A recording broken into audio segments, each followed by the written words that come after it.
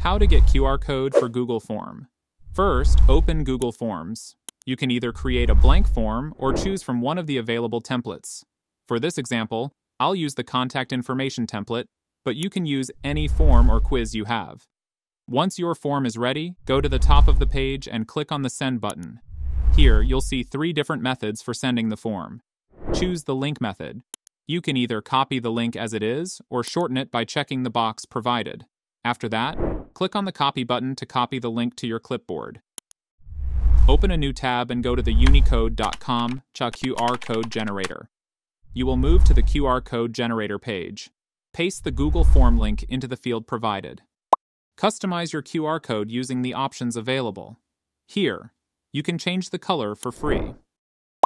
If you want to add a customized logo, you need subscriptions, or you can go with any default free templates available.